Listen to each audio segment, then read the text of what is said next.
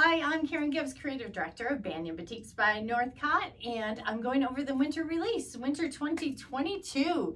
And this collection, Roundabout, ships to stores in September of 2022. Kind of, for me, it reminds me of quilting season, I guess. Guilds go back, we start to go back to school, all of that kind of thing, and it kind of feels like we breathe and we start to embrace our favorite hobby of quilting. So Roundabout is all about the colors, the purples and the blues and the aquas and a touch of citrus green that just we love as quilters. Favorite color palette by far, I think, for quilters. And I wanted to try a couple different things. One thing being the stripe. The main print or the feature design is actually a zigzag kind of stripe. It goes length of fabric. And you can see we've hand painted the colors of the stripe on it. So it does have that stripe effect. And then we've got a zigzag chop that we've used on it. Now, what can you use that for? You can use it for borders. Fantastic project in here by Bound to Be Quilting in the lookbook. Make sure you check it out. It's got one of the zigzags on the border, and you can see that. I also thought maybe it would be great for stack and whack quilts. Normally, you don't think of batiks for a stack and wax, right? Because you're looking for the repeat in the fabric. Why couldn't you use a zigzag or something like that for a stack and whack quilt? All right, let's look at some of the prints in it. Why roundabout? Roundabout, kind of, we're thinking about, you know, those roundabouts you get stuck on when you're driving, okay? It's all about that kind of feel, the motion of it. We put some of the Ketan in here, and we've got just some interesting kind of filigree patterns, but also dots, amazing dots. I, as a quilter, love my batik dots. I use them all the time, and it's a matter of changing it up and applying the color in a different way. If you'll notice, in this one right here, in these dots, if I cut up a 4-inch square, I'm going to get all of the colors within that 4-inch square. So it's a certain way of applying color, right? Again, the filigree kind of look. And this is just such a dainty, dainty look. And I've applied all of the color changes in this one in the motif and left the background just a little bit more of almost a shadows or an essential look, okay? And a beautiful, beautiful interlocking floral. Very delicate, pretty. A lot of times with batiks, we don't think necessarily of pretty. We think of shots of color, right? Or very strong earth tones. And it's very hard to get a delicate look in a batik. And I think we've achieved that with the Roundabout collection.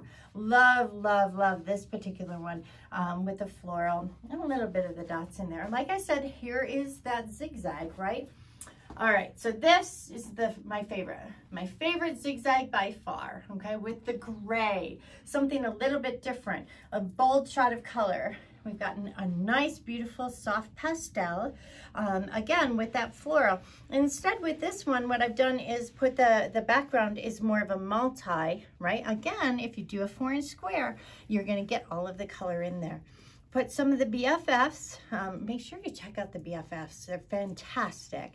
Again, delicate, really delicate line work right here with the chops. Now remember, these are pieces of copper that they've molded to meet my design, right? So it's a very delicate process, and they've achieved such a nice rounded look. So that's the chop designer or the chop maker who has achieved that. Really proud of that.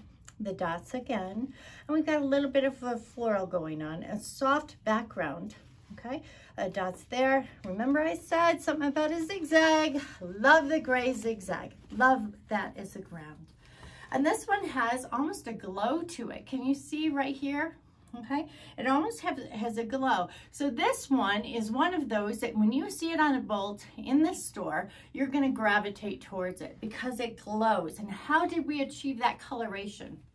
Well, we made sure to pick 3 to 4, maybe 5 or 6 colors for just the motif. Okay, so when we apply the color, it goes all the way light, right? It goes to almost white, and that gives kind of a glow effect to that particular batik, right? We've got dots, and the color behind it is where the multi is applied. Again, a soft, beautiful purple, all right?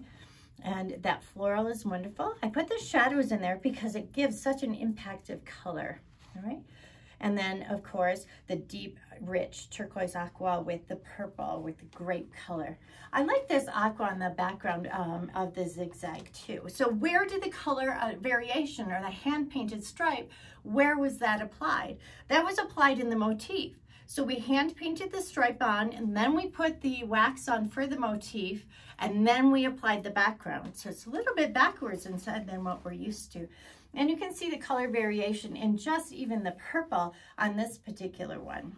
All right, the projects in here for Roundabout are fantastic. We have 2.5-inch strips, mini bundles of 2.5-inch strips that we're offering with the Roundabout. But I love this particular project, the Eye of the Beholder one. Just uses a few fabrics, but just a fantastic impact. If you haven't seen her work, oh my goodness, definitely check this out, okay? And we've got a couple different ones using different color palettes based on the colorways, more a traditional kind of look. And then we also have something a little bit, I think, more contemporary. And if you look at this one here, we've used the classics or the pastel classics as the background on that particular project. There's that gray stripe. Did I mention I love that stripe? All right, and here, this one uses the pre-cuts or the 2.5-inch strips. So you need just a few bolts of fabric and the pre-cut strips to do a sampler. That's a wonderful way to get some new beginners into the quilting projects, but it's also a wonderful way to kit up a sampler kind of quilt. Okay, so this is Roundabout, and it kicks off in September. Wonderful way, do a cute little sampler project for your newbies or your new quilters. Do it with some of the pre-cut strips and a few bolts of fabric, and you're all set.